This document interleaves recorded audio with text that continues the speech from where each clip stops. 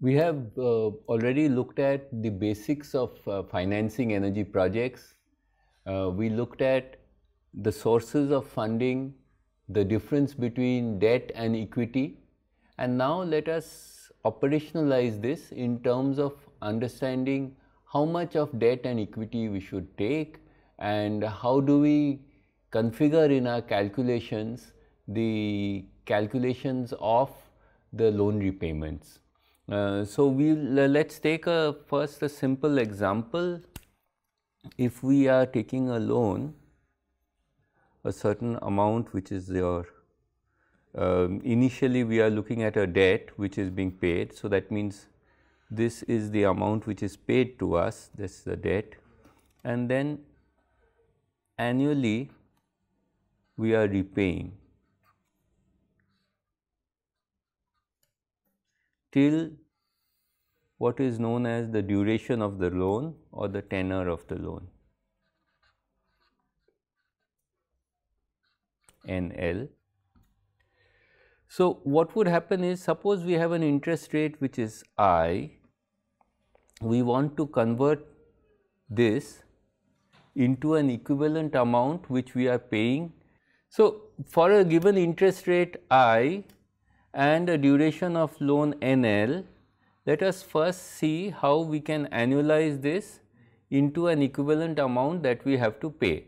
Let's take this as a equated annual payment, which is a loan repayment in equated annual amounts. Of course, there could be loans where you could have different amounts being paid in different years, but it will be equivalent. We are converting it into an equivalent annual amount.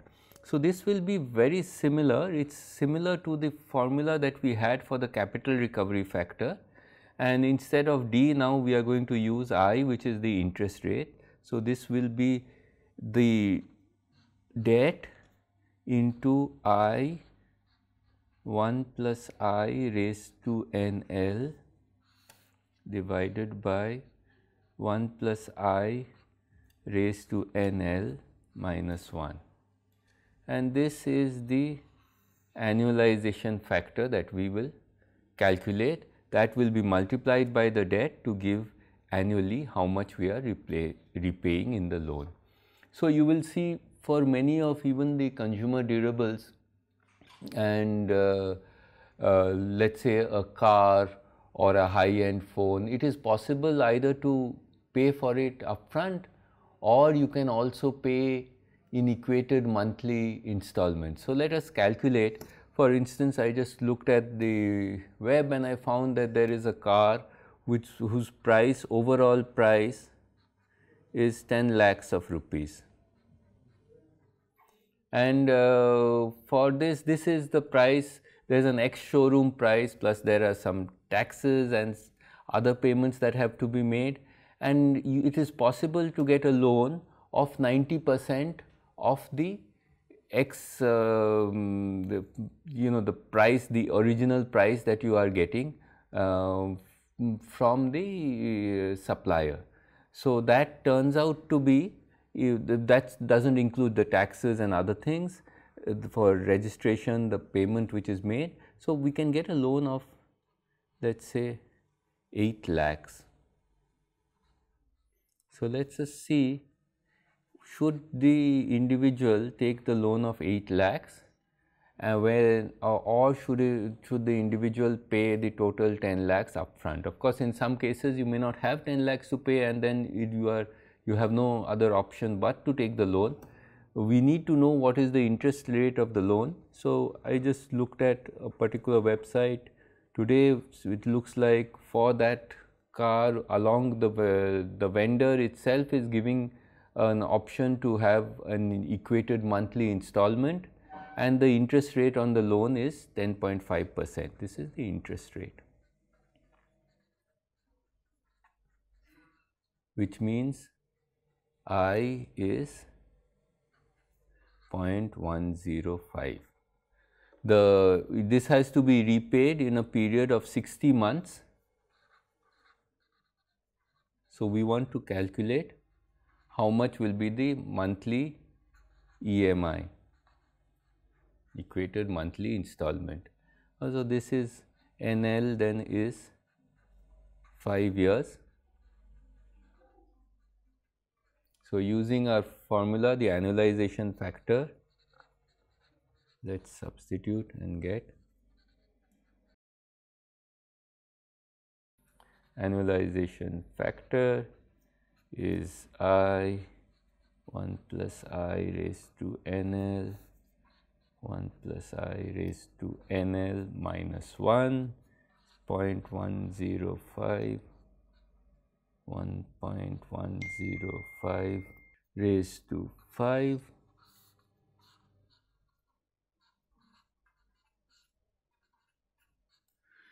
If you substitute this, you will find this is equal to, just calculate it, you will find it's 0.267, So now the loan repayment, annual loan repayment will be 8 lakhs into 0.2672 comes out to be 2.14 lakhs. So on a monthly basis, this will be 2.14 into 10 raised to 5 rupees divided by 12. This is the equated monthly installment, and if you work this out, this will turn out to be 17,810 rupees per month. So what is happening is that you have an option which is you pay 10 lakhs here and nothing else, or we pay 2 lakhs upfront and then we end up paying 2.14 lakh each year for 5 years. Now the question is, which of this is preferable? It will of course depend on what is your discount rate and how much access to capital that you have. So let's compare.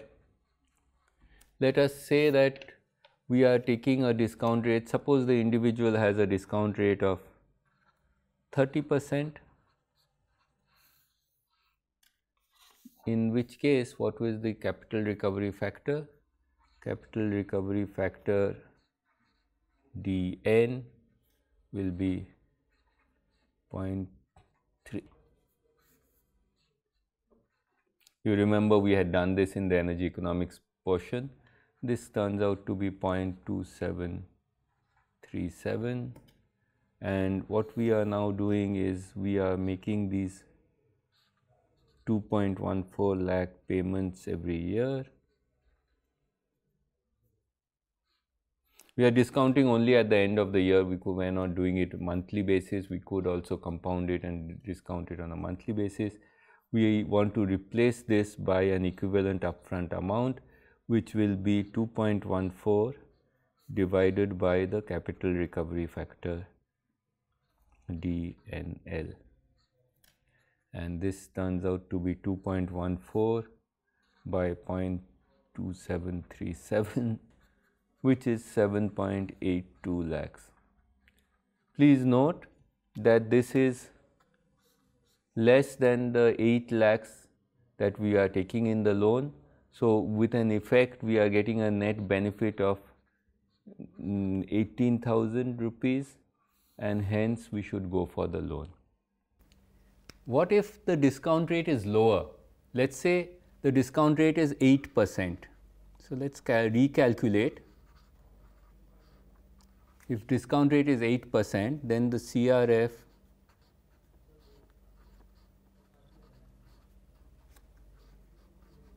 CRF 0.08 5 years will be 0.08 1.08 raised to 5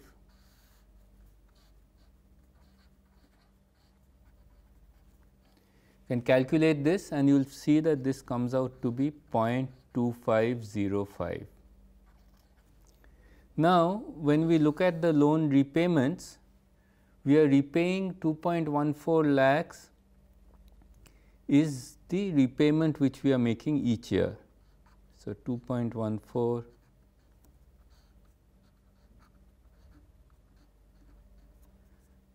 for 5 years. So, that means when we look at what is the net present value of all these repayments, that is going to be equal to the annual amount 2.14 divided by the capital recovery factor 0.2505. And when we calculate this, this will come out to be, this is the net present value is 8.544 lakhs. Please look at this. This now is more than the initial amount of the loan taken, which was 8 lakhs. So, the net present value of the repayments is more than if it was a direct payment, and hence we should not take the loan.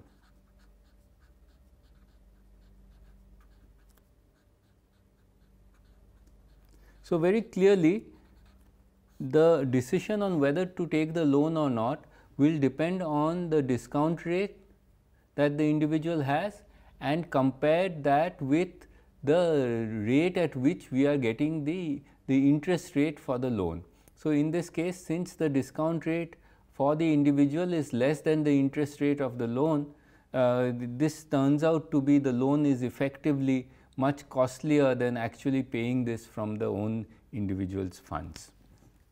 Now, let us put this together in the form of, let us look at a question where we talk about a company which wants to decide whether it should finance a particular energy project either through its own funds, that is equity, or through debt. So, let us look at, there are two examples. I will just read out both the examples, explain them to you, and then we will solve the first example. You can go ahead and solve the second one also. So, it is like a tutorial. The first one is, there is an infrastructure company which is planning to invest in a wind farm of a rating of 56 megawatt. So, rating is 56 megawatt. We are given that the capital cost is of the order of 340 crores, and this is a reasonable, this is typically the order of magnitude of the capital costs of wind machines, grid connected. The wind farm has a preferential tariff for wind based electricity at 4 rupees 50 paisa per kilowatt hour, and then there is an annual operation and maintenance cost of 45 paisa per kilowatt hour. So, this O&M cost will be multiplied by the annual generation. We are told that the life of the plant is 25 years and the capacity factor is 30%. So, we know how much generation. We want to calculate the internal rate of return. First, if we just do this on our own, and then if debt is available at 11% interest and a tenor of 10 years, calculate the internal rate of return IRR on the equity for a debt equity ratio of 50-50 and 70-30. And the question is, how should the company finance the plant? So, this is the first problem. Second problem is now for a gas turbine based plant, an independent power plant proposing a 250 megawatt gas based combined cycle power plant in Maharashtra. Direct capital cost for the gas turbine is given to you 880 crores, including all the, during the construction there is some interest during construction and escalation. So, it is a total overnight, it is called an overnight cost, which is as if you could build the plant overnight, then what would it cost you. The heat rate is given. So, based on the heat rate we can calculate how much is the fuel which will be required. The heat rate should be, this should be 2000 kilocalories per kilowatt hour, and using that we should be able to calculate the calorific value of the natural gas, which is the calorific value is given and the price is given. So, we can know how much natural gas is used for generation. The costs are shown as a fixed operation and maintenance cost and a variable operation maintenance cost. Life is given as 25 years, PLF is 70%, and the power purchase agreement has a purchase rate of 3 rupees 50. Calculate the internal rate of return, and if debt is available at 12% and for 10 years, again to look at debt to equity ratio, two debt equity ratios 50-50 and 70-30. So you can try both these problems. We will take a look at the first problem, which is we have a wind farm. If we write it down, this is a wind farm.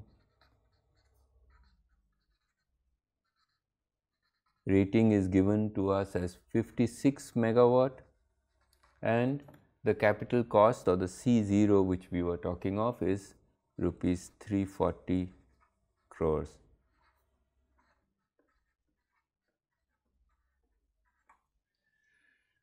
We are also told that the life is 25 years,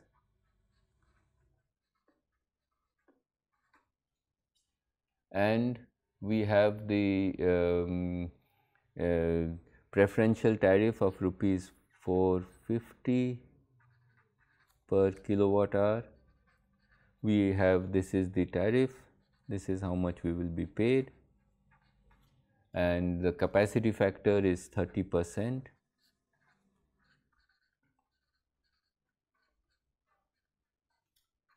This is all the relevant data, and then we have that annual O&M cost is variable.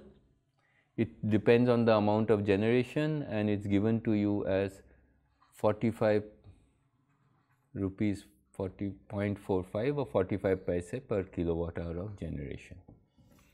So first of all, let us first calculate, this is all the data, let us first calculate how much is the generation from the wind turbine, wind plant. So if we look at this, this is, we are told that the capacity factor is 30%. Capacity factor is the actual generation divided by the maximum possible generation. So the actual generation, actual annual generation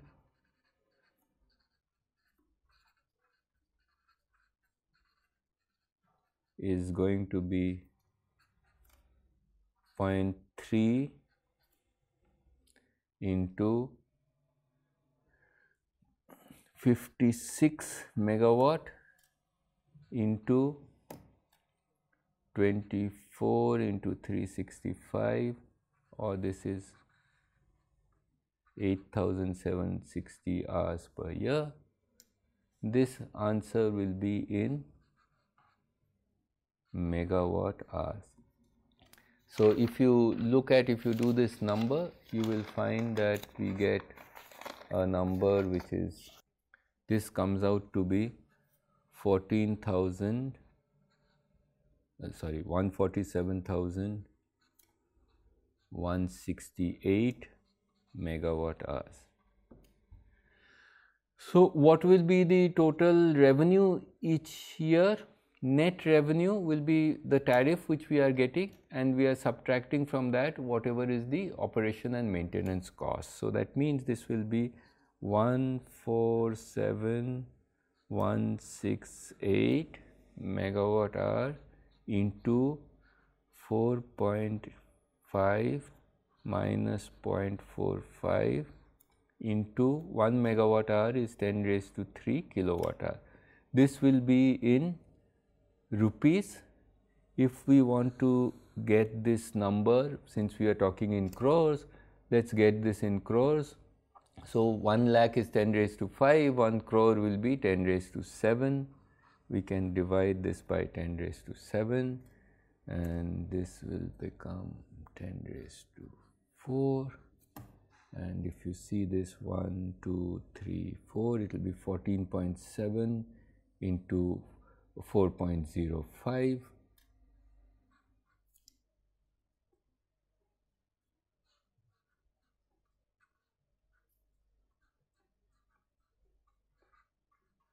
Now, of course, I've rounded off some decimal places, but you can look at this and you will get this turns out to be 59.6 crores.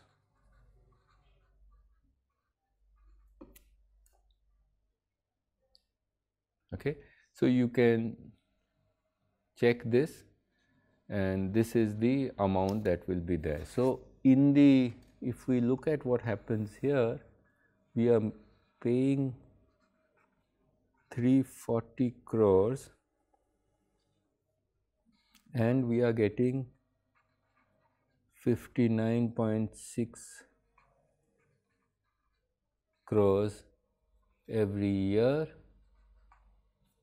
for a total life period n is equal to 25 years.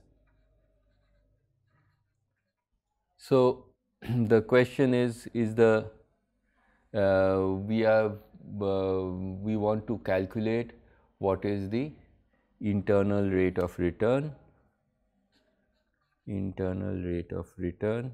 and we want to calculate that. So, this is going to be, this will be where we are putting the C0 is 340 will be equal to 59.6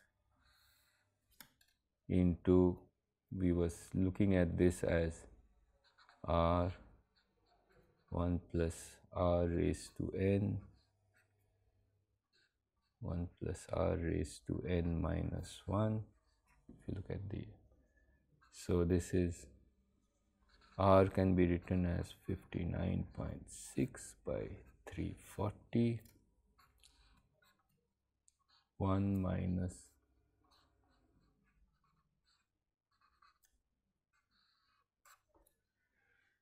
so we can take this and we can do the calculation. We can assume a certain value of R and then cross check and get what is the rate of return that we are getting. So, let us see, let's just use a spreadsheet. If you are using an OpenOffice or you are using Excel, we can, let's create a new sheet. Okay. So, let us see, we are doing 59.6 divided by 340, and that comes out to be 0.1726, 1725, 0.1752 into 1 minus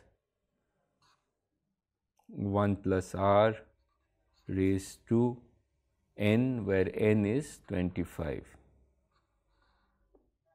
So, let us put, let's calculate, let's take a value of, let's start with a starting value of 0.2.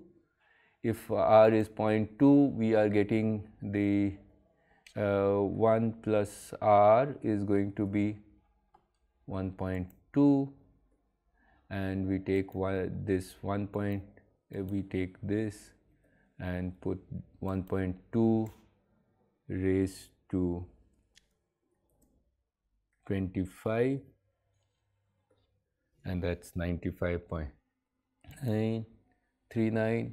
We can do 1 minus 1 by this. So, that's a bracketed term that turns out to be, if we look at this, so R, if we start with R is equal to 0.2, we get R, the next value of R which we are getting is 0.175, and to 1 minus 0.989, and sorry, this is R is 0.175 into 0.989, that's what we have to do. This is the bracketed term. So, we will get this as, now what we can do is we can convert, so this this value now can be taken as, we can take this as 0.1735 as the new value of R. R is 0.173, and then we can multiply, this is going to be, now we can copy these cells, we can just copy them and paste. So we get this, and then this is going to be this value into 0.98. So now this is coming to the next value of R. We get this as the new value of R comes out to be 0.173.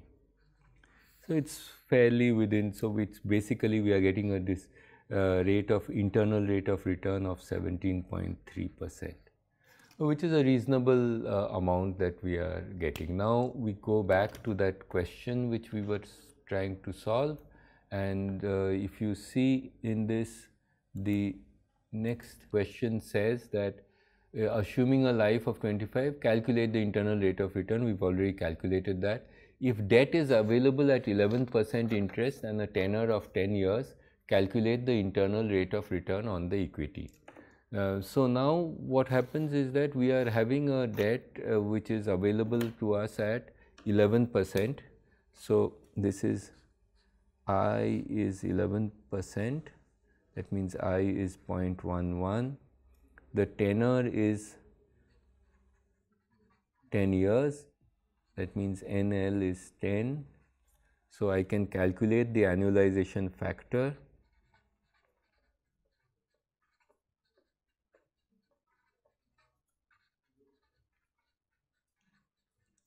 as 0.11, 1.11 raised to 10, 1.11 raised to 10 minus 1, and if you substitute this, this comes out to be 0.1698. Now let's look at the first case where we have 340 crores and we are saying debt equity ratio is 0.5. So fraction of debt is 0.5, which means the total loan that we take is 170 crores. If we are taking a loan of 170 crores, how much will we be repaying annually? Annual loan repayment 170 into 0.1698, and you can calculate this. This comes out to be 28.87 crores. So now what happens to our stream of cash flows? Now we are only paying 170 crores of equity,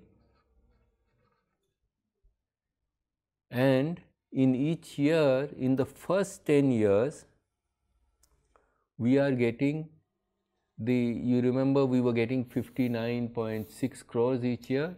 Now we have to pay from that revenue, the annual revenue of 59.6, we have to repay the loan. So we have to do 59.6 minus 28.87, and this comes out to be 30.7 approximately. So when we look at this situation, we will get now each year, first 10 years, we are getting 30.7.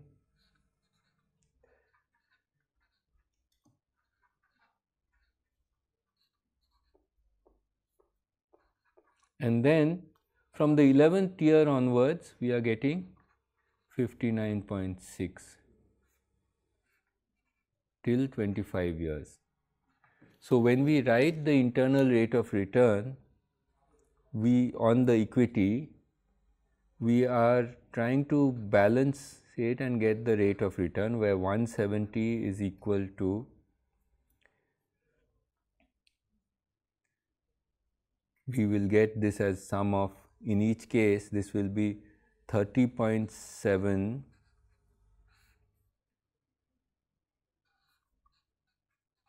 1 plus r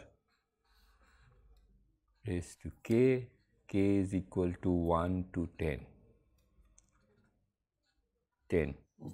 This is the first 10 years where we are paying we are repaying the loan, and from the 11th year onwards, k is equal to 11 to 25.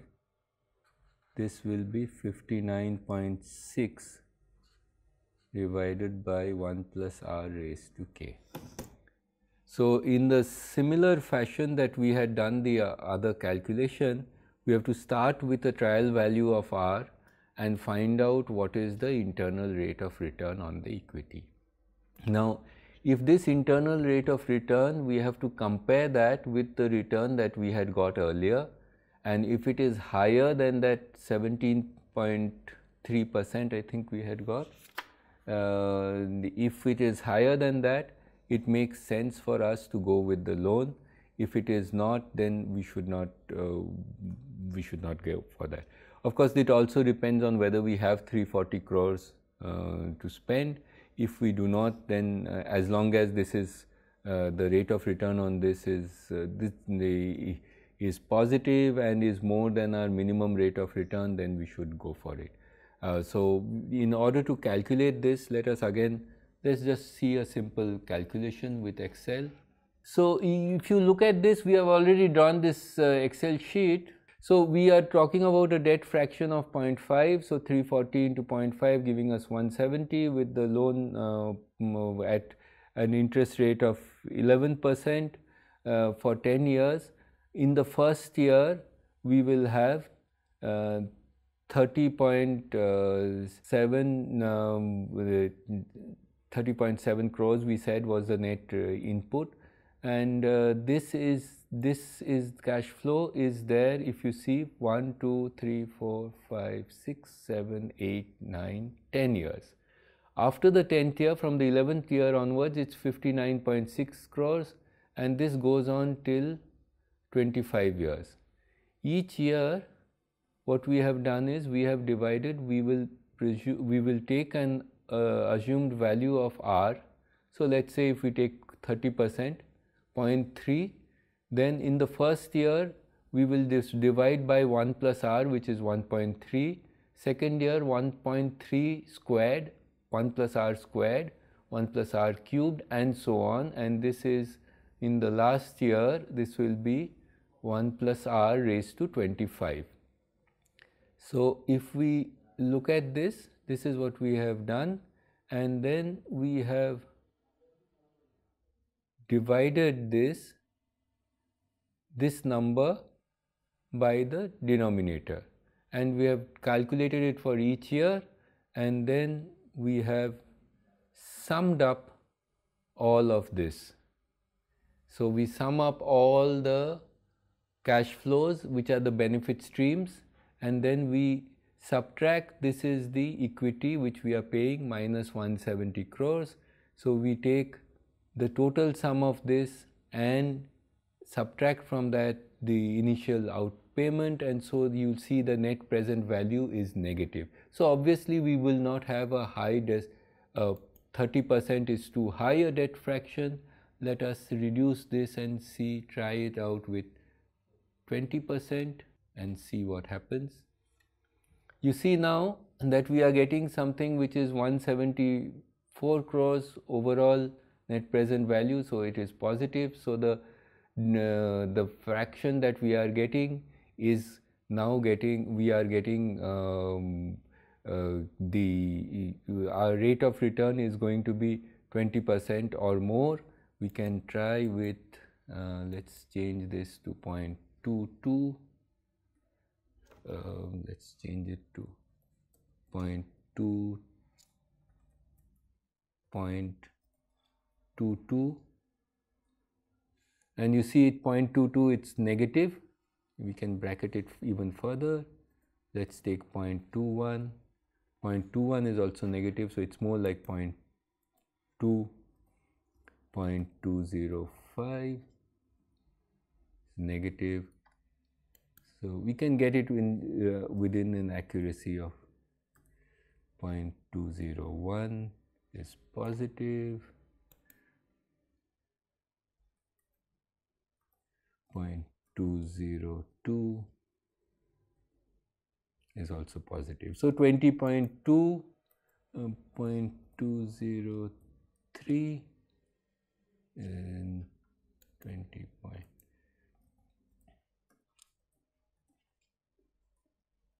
So you see it's between 20.3 and 20.4. We can just say that this is, it's 20.3% is the rate of return.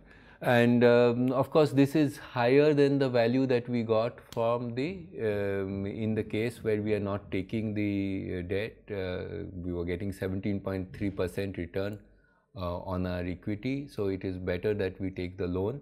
What if we increase the loan fraction and take it as 70-30? When we take this as 70-30, what will happen is that the amount that we have to repay increases, but the initial amount, instead of 170 crores, now the equity is only 102 crores. But in the first 10 years, we are getting 19.19 crores instead of the earlier value that we had got of 30.7 crores. With the result that you can see now that actually the rate of return will increase. Let's try with 0.3. 0.3 is negative, 0.25, 0.24 is also negative.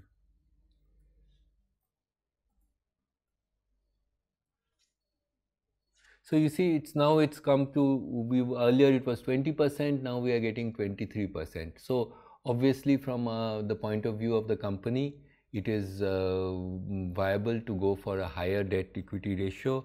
Of course, there will be a maximum debt equity ratio which the financing institution will give you. So, but if you can go up to 70 and 30 in this case, and that is the way in which we can calculate. So please look at what we've done. We first calculated, in case we didn't take the loan, what will be our rate of return and the internal rate of return. Then we, for the loan, based on the terms of the loan, we calculated how much will be the loan repayment, then adjusted in the years when we are repaying the loan, from the revenue stream we subtracted that amount, and then built up the cash flow streams, and then calculated the internal rate of return on the equity. We tried with the two different debt fractions, and the debt fraction that gives us a higher rate of return on the equity is the fraction that we would choose. In this particular case, we can, even without doing the numbers, we could have estimated what would happen, because on the equity we are getting a rate of return of 17%, and for the loan we are only paying 11%. So it would naturally make sense for us to maximize the equity. There could be other situations where it will not be so obvious and we would need to do the detailed calculation. With this, we complete the portion that we have done on energy financing, and I'd suggest that you solve the second problem which is given in the tutorial in a similar fashion, and make sure that you yourself can do all these numbers.